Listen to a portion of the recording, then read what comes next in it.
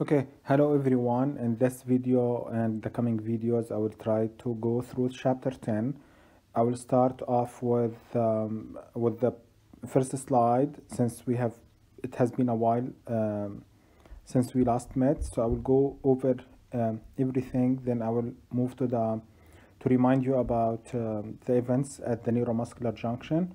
Then we will continue from there. So this is the first video. It will be very brief, very quick, just to remind you about what we covered so far.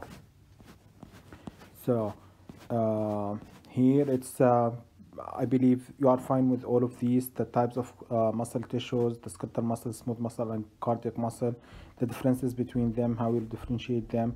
Also, I think you are fine with the functions of skeletal muscles. What do they do? Quick reminder about the skeletal muscle organization. We said we have the overall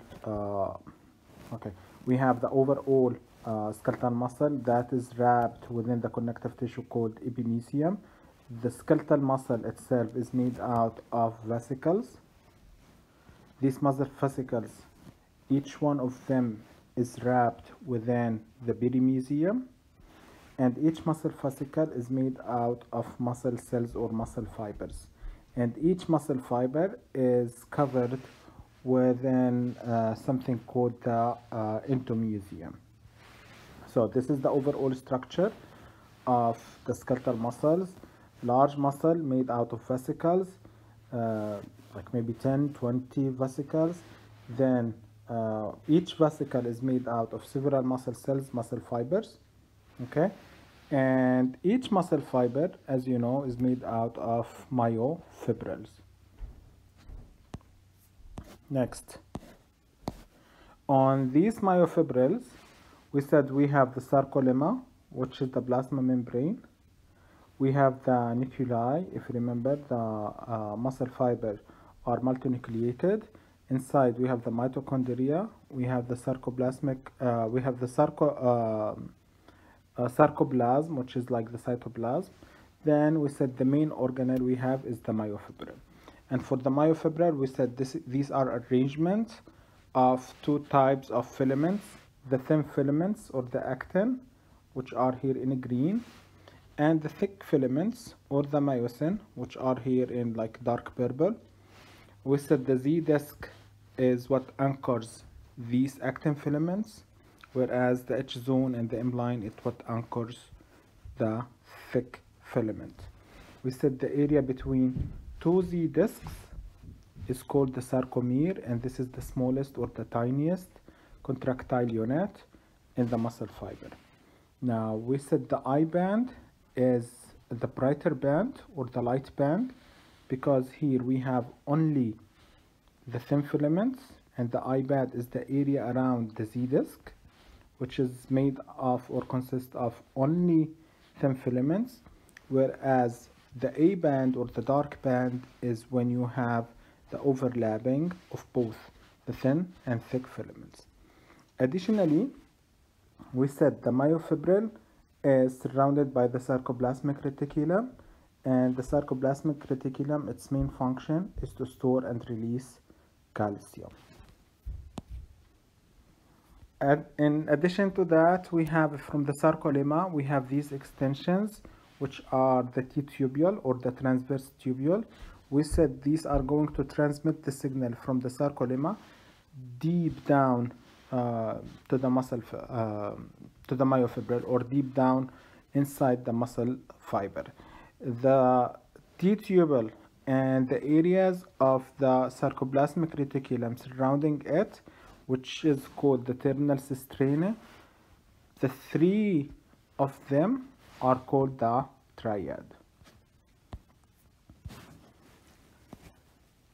Now, on the thin and thick filament, we said we have the actin, which is made of these proteins, beads, and each one of these actin subunit, it has a binding site for myosin. And for the thick filament, we said these are the myosin molecules. They are forming a tail, and at the end of each strand there is a head. And if you remember, we said these heads are going to fit within this binding site, and that's what caused the contraction. So when the contraction is happening, this is basically the structure of the sarcomere, the I band and the dark band or the A band. This is how it appears under the electronic microscope. But back to the contraction, we said when the contraction is happening, the sarcomere or the Z lines, the Z discs are coming toward each other, and therefore we see shrinkage, or we see less of, or a thinner I band, whereas the thick band or the A band remains the same.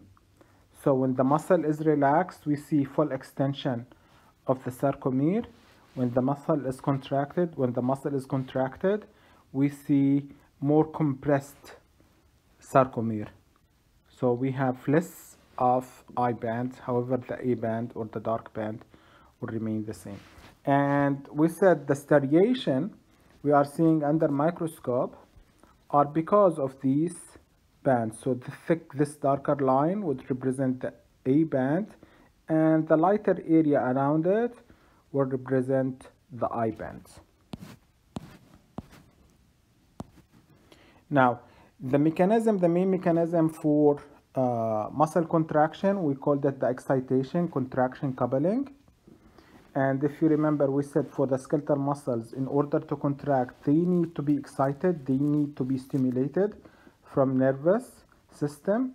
So they have to receive a signal or an order for them to contract.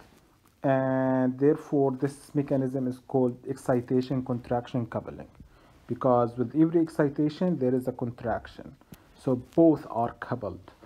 And we said for the excitation, basically, we are going to disturb the membrane potential, and for contraction we are going to release calcium ions from the sarcoplasmic reticulum.